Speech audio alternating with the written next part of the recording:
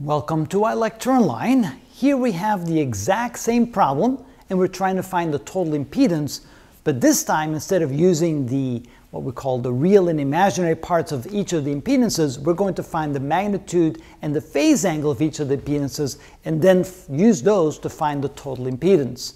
So again, we have a capacitor here, we have two parallel branches. Notice we're going to first find the impedance across the capacitor, then the impedance across the two branches. Of course, since there's only two, we're going to use the product over the sum rule, and then we're going to add the two together. So first, the impedance across the capacitor. That will be equal to the magnitude of the impedance and the phase angle. And so in the case of having just a single capacitor there, the magnitude of the impedance is going to be equal to the capacitive reactance and the phase angle. And in this case, the capacitive reactance, we already found that. So you can see that's equal to 1 over omega c. Now we got to be careful, we're using this capacitor right there. So in this case, that would be z of the capacitor. And we find that by taking 1 over omega times c1, which is equal to 1 over the omega, that's the angular frequency, is 100, and c1 is 2 millifarads, 0.002, which is equal to 1 over, that would be 0.2, which is equal to 5. So the capacitive reactance, or the impedance across a capacitor, the magnitude of that is equal to 5. And the phase angle is going to be minus 90 degrees because the voltage across capacitor lags the current by 90 degrees, and the phase angle for the voltage is the same as the phase angle for the impedance, so we use a minus 90 degree angle for that. Now we need to find the impedance of the parallel branches. That's equal to Z1 times Z2 divided by Z1 plus Z2, which is equal to Z1. First of all, we need to find the amplitude of Z1. So here we're going to work that out on the side. So the magnitude of Z1 is equal to the square root of the real part squared plus the imaginary part squared, which would be x squared, whatever the reactance is of that. So in this case, for Z1, the real part is 6. That would be the square root of 36, 6 squared. Maybe, matter of fact, I'll just go ahead and write it as 6 squared plus x. So we have a 1 millifarad capacitor. We have a omega, the angular frequency of 100 radians. So we already have worked that out over here. So 1 over omega c is equal to 10. So it would be 10 squared. So it would be equal to the square root of 136. Where's my calculator here? I left it on the board. All right, 136. Take the square root, that would be 11.66. 11.66, and the phase angle, phi1, that would be equal to the inverse tangent of x over c, and x, of course, that would be a minus x. Let's see, what do we have for x? That would be a minus 10 over, not c, that would be x over r. I'm sorry about that, so that would be the inverse tangent of the reactance over the resistance.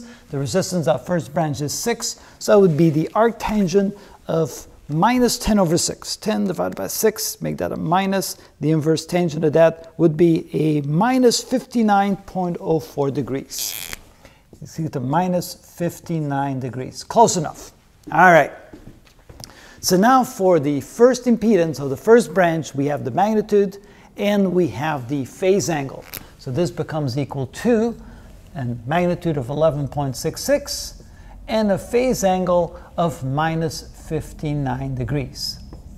Now we multiply that times the impedance of the second branch. We do the exact same thing for the second branch. The amplitude, Z2, is equal to the square root of r squared plus x squared, which is equal to the square root of, on the second branch, we have a resistance of 10 ohms, that's 10 squared, plus the reactance of the inductor, which we have over here, omega times L, that's 100 times 0.2, which is 20. That would be 20 squared. That would be the square root of 500 in this case. So we take 500, take the square root, which is 22.36, which is 22.36 Now we need to find room somewhere to find the phase angle of that. Let's do that over here. Phase angle 2 is equal to the inverse tangent of x over c. In this case, we have a positive x, so that's the inverse tangent of the positive 20 divided, oh, I keep saying c, that should be r, divided by r, which is 10,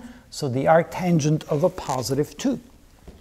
Take the arctangent, we get 63.43 degrees. How about just simply 63.4 degrees? That's a positive angle, so we have a magnitude of 22.36 and a phase angle of 63.4 degrees.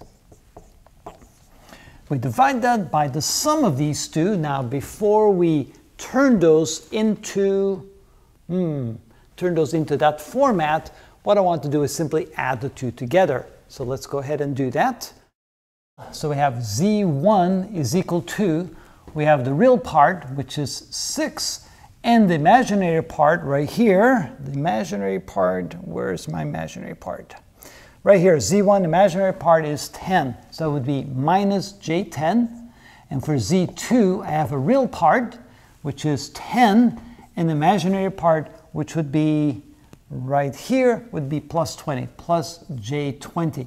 So because it's a lot easier to add the impedances when they're in this format than when they're in this format. So I'm going to add those two together first. So for Z1, I end up with 6 minus J10, and I'm going to add that to 10 plus J20. So in this case, you're better off first adding them together before you convert those into the correct format. So this would be equal to, in the numerator we have 11.66 with a phase angle of minus 59 degrees, multiplied times 22.36 with a phase angle of 63.4 degrees. In the denominator we end up with 16 minus, not minus, but plus J10. Now we're going to convert this into this format as well. So this is going to be equal to 11.66 with a phase angle of minus 59 degrees, multiplied times 22.36 with a phase angle of 63.4 degrees, and the whole thing divided by, again, the magnitude will be equal to 16 squared plus 10 squared. That would be 256 plus 100. Take the square root of that. It gives us 18.87. 18.87 for the amplitude, and the phase angle is going to be, well, it's going to be positive phase angle. It's going to be the x component divided by the r component, so 10 divided by 16, inverse tangent, 32 degrees. Okay, so once we have the numerator and the denominator in terms of the magnitudes of the impedance and the phase angles of the impedance, now we can simply multiply, divide the amplitudes, and add the phase angles. So in this case, that is going to be equal to 11.66 multiplied times 22.36 and divided by 18.87, and with a phase angle of minus 59 degrees plus 63.4 degrees, and then minus 32 degrees, because if it's the denominator, we have to subtract. And so this becomes equal to 11.66 times 22.36 divided by 18.87, and that gives us 13.82 for the amplitude. 13.82, and the phase angle. Okay, phase angle. So we have 59, make that minus 32, and plus 63.4. That gives us the phase angle of minus 27.6. Minus 27.6 degrees. Okay, finally, we now have this, and we now have this. Now we have to add them together. So Z total is equal to, we have 5 with a phase angle of 90 degrees, and we add to that 13.82 with a phase angle of minus 27.6 degrees. So what do we need to do when we want to add those together? We need to convert those back to the real and imaginary parts. So in this case, this is equal to the real part here, since the phase angle of 90 degrees, the cosine of 90 is 0, we get 0, and that gives us plus j times 5. I should write the j first. J times 5, because it's a positive 90 degrees.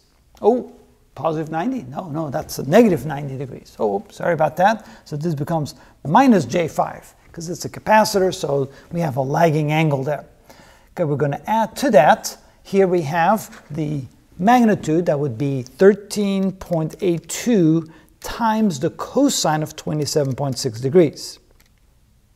That gives us 12.25, and then minus j times, to take the sine of that, 27.6, take the sine of that, let's do it again, 27.6, take the sine, and multiply it times 13.82, and we get minus 6.40. And then all we have to do is simply add those together. So this becomes equal to 12.25 for the real part, and then minus 11.40 with a j in front for the imaginary part. And this then becomes the total impedance of that circuit, which, if I remember right, is the exact same result as we got on the previous video. Now, it's up to you to determine which of these two methods you like the best. I tend to like this method the best because it is relatively easy to find the magnitude and the phase angle when there's a capacitor. Here, again, convert to magnitude and phase angle. It's better to add these together in the real and imaginary part first, but once you have that, then it's really easy to simply multiply and divide the amplitudes and simply add and subtract the phase angles. And then, at the end, again, you want to convert back to the real and imaginary part, so we can add the two together to get the final result. And that's how it's done.